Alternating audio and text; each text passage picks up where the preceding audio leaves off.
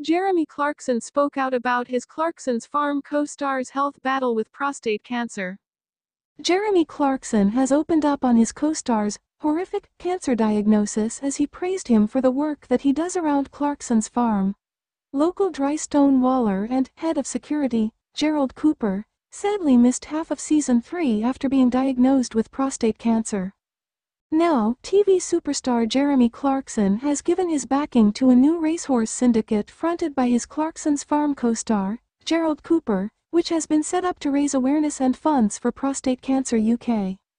Speaking to Old Gold Racing, Clarkson said, "It was horrific when we learned Gerald Cooper had been diagnosed with prostate cancer.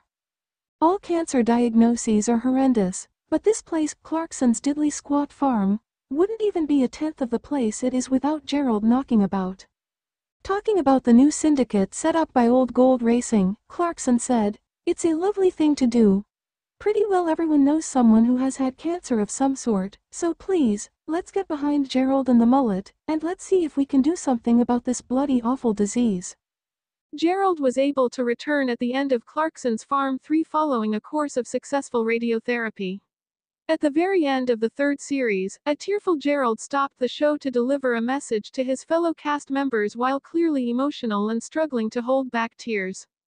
He told Jeremy, Caleb Cooper, Lisa Hogan and Charlie Ireland, "I would like to thank everybody, all the film crew and all my friends here. All of you have been so kind to me and my family.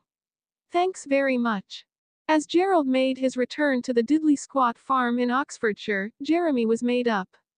Clearly delighted, he gushed, "Hang on, no way. He's back, Gerald's back. I cannot believe it. Because I know obviously you've been poorly, but have you been having chemo?" Jeremy inquired. Gerald took him through his treatment, before Jeremy asked if he had the all clear. "I haven't got the all clear but touch wood," he said, knocking on his head, jokingly. "I can't even get my head around it," Jeremy exclaimed, before Gerald went into a detailed explanation of his treatment in his own unique style, leading Jeremy to say, "This is the best description of cancer treatments I've ever heard." Jeremy showed his admiration for his friend and co-star as he added, "You've no idea how much we've all missed you.